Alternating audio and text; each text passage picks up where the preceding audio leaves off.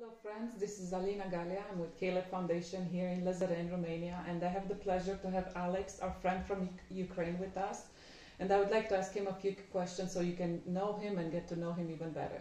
So Alex, how did you come to Romania and who did you come with? First of all, thanks for having me here. And we came here with families from our church specifically and nearby churches. About 80 people. I'm just losing counting already. We came here with our own cars, not really knowing where we're going. We basically didn't know anyone in Romania, but we came here and it's been a really good time here. A lot of people hosted us and helped us a lot. So, and we decided to leave on the 7 days of war, because it's been really a disaster to live with kids there, meaning every day and night there's an alarm and you have to wake up kids and put them to the bomb shelter without any heating. So it's been a really big problem. And most of our families are, specifically from our church, are with us here. There are just two families who decided they will stay in Cherkasy with their parents, with their grandmothers and grandfathers. But most of our church families, meaning with kids, they are with us here.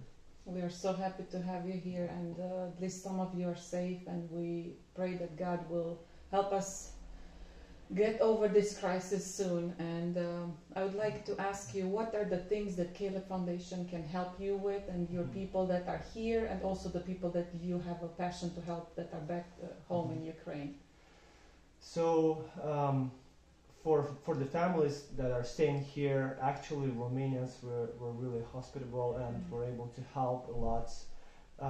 Right now everything is covered, people have accommodation, people have food, and they are even trying to get back to some of the normal things, like for example, kids are doing some online schooling.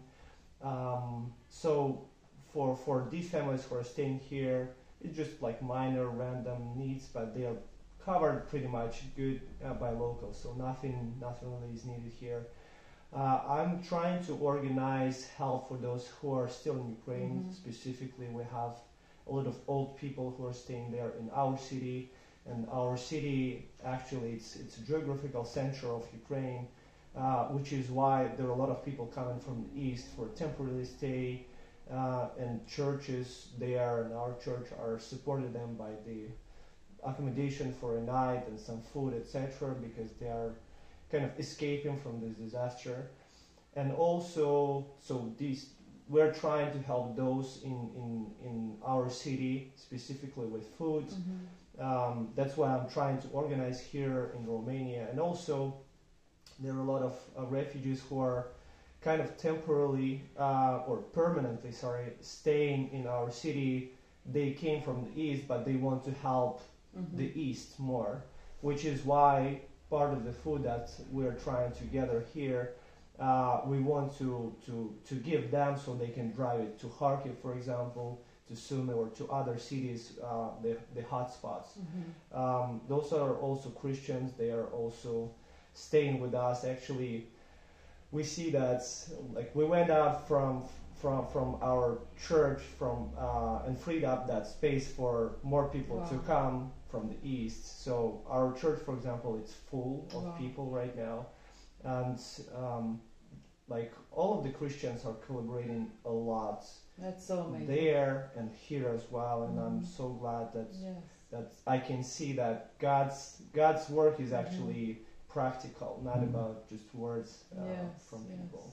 Wow, we're so thankful that we as Caleb Foundation can help with, and we pray that as many people as can hear this message will contribute to help Alex's people that are here, and also mostly the people that are back home in Ukraine that go through this horrible situation right now. How long do you think this will last, or what do you think are the future steps that we have to take to help people? So at first, as we came here about 2 weeks ago, I was not able to see longer than a week forward, and that was the only thing that's like, we're just doing a day-by-day thing. Right now, I'm able to see forward for up to a month or even 2 months, based on different talks and analytics and what is happening in Ukraine, like what I hear from my friends, my church. They all are thinking and they agree on the same thing, that this war will continue and last for at least a couple more months and maybe longer, which is why the like in a state of war you can't really do work, meaning there would be less jobs, there would be less opportunities to find money, there will be less supplies there, especially for old people and medicine, etc. Meaning prices will definitely get higher. I mean, it's not only in Ukraine, but in general in the world right now. I see the economy is shaking and the prices are getting higher. So that's why the biggest need, as I see, for the upcoming months for sure, would be provide help, like humanitarian aid, specifically food and those essential needs for the people staying there. So we, as the foundation here in Oradea, in Romania, we decided to help Alex and all the people that he's going to help with, and we trust him completely. So if you would like to contribute to this, please let us know. It's going to be completely transparent and honest, and we are really blessed to be able to be the hands and feet of God in these times of crisis. We thank you so much. Alex, tell us a little bit about you and your wife and the beautiful daughters that you have. So most of the families that that came here, as I mentioned, these families are specifically brought here because of kids. And my family, I have 3 girls. All of them are young ones, meaning 7, 5, and 3 years old. Beautiful girls. I have a beautiful wife. I have my sister here with her 3 kids as well. The youngest one is 1 year old. And her husband, actually the driver, who actually was already 3 times in Ukraine, back to Ukraine to get food and those essentials that we were able to gather here. He's right now in Ukraine, and I'm kind of helping here my sister. I have my brother.